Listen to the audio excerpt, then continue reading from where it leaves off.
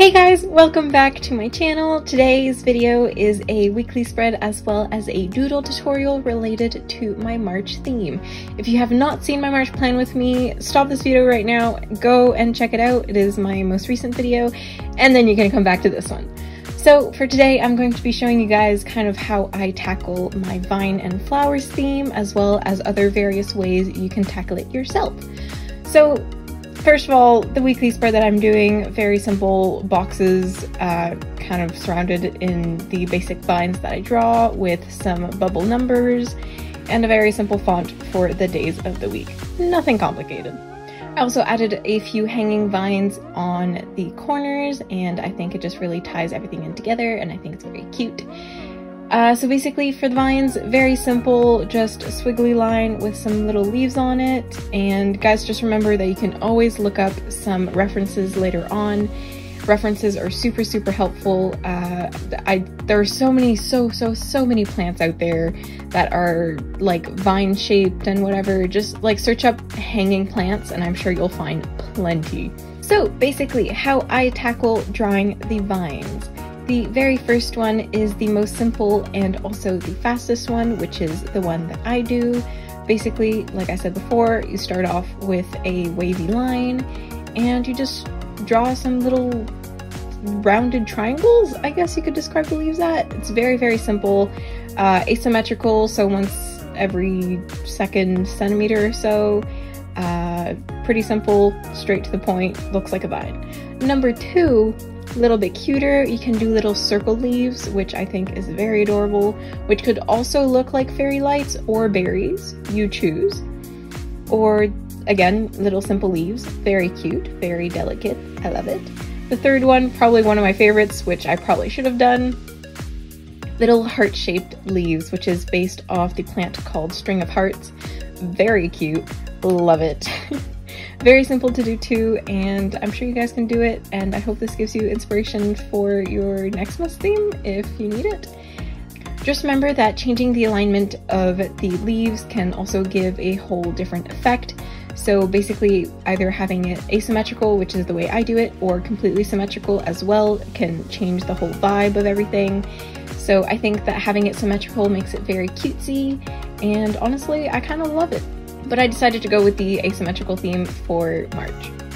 And then finally, for the fourth type of vine that I'm showing you guys today, it's kind of based off more of a grapevine. So if ever you've seen a grapevine in person, there's actually these little other like twirly tiny pieces of vine kind of coming off of it.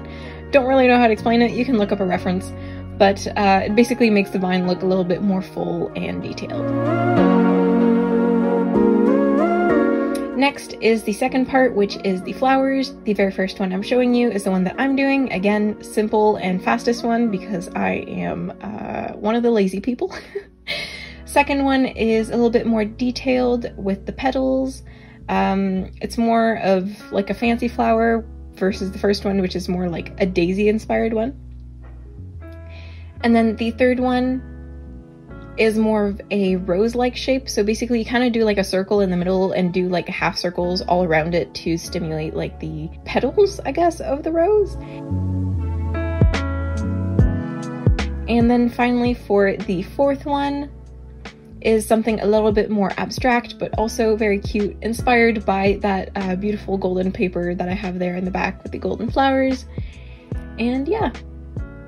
And then another little bonus is that instead of putting flowers on the vine, you guys can put berries. So like I mentioned before with the little grapevines, you can add little stems of grapes, or if you want to do like more of like a shrub-like thing, you could do blueberries or raspberries or blackberries or the apparently mystical blue raspberry. And yeah, I think berries is an adorable idea, and I think I might do that for June or something and kind of do like a wine theme or Italy theme, and I think it'd be adorable. And voila, this is the basics of my March theme.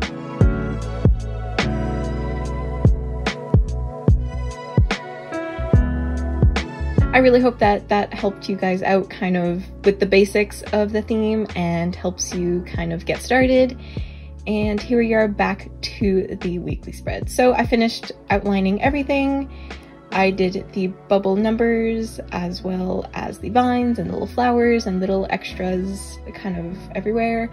And then I went in with a super simple but capitalized font for the days of the week.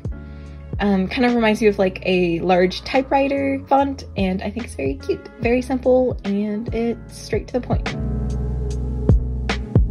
And then I erased all the graphite so that it wouldn't stay under the marker when I color everything, with, again, my favorite tool ever, my kneaded eraser, which you totally need to get one if you don't have one because it works amazingly.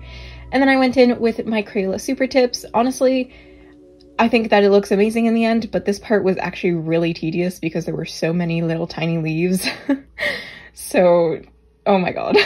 Probably not going to put as many leaves in the future, and I will definitely be keeping that in mind unless I have a lot of time on my hands. And then this was not planned, but the vines kind of look like they're all connected in a way, and I think that's actually super cute. So yeah, I just colored all the leaves like super roughly, like I didn't follow all the lines perfectly, I just kind of did like a smudge of color and went on with it. And I kind of like the very messy look because it just makes it look more like real plants, but along with a very like painterly style. And then I also went in with my yellow one and put in the little dots of color in the middle of the flowers, and I also added a little bit of color to the numbers of the dates. I don't really know what my shading technique was for the numbers, but I just put a line of color on the right hand side of everything, if that indicates anything. I don't know why, but I think it looks really cute and it brings a little bit of touch of yellow instead of like coloring in all the numbers, and yeah. I also added a line of yellow underneath every single one of the days of the week just to make them pop out a little bit more, make them a little bit more evident, instead of like blending in with the crazy tangle of vines that we have, and I think it definitely helped. And finally, we are adding the washi tape.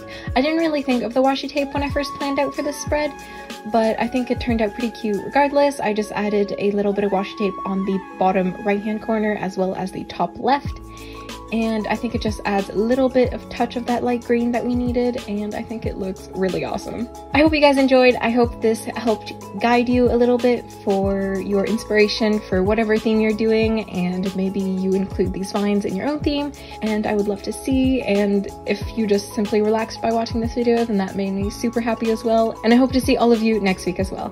Bye guys!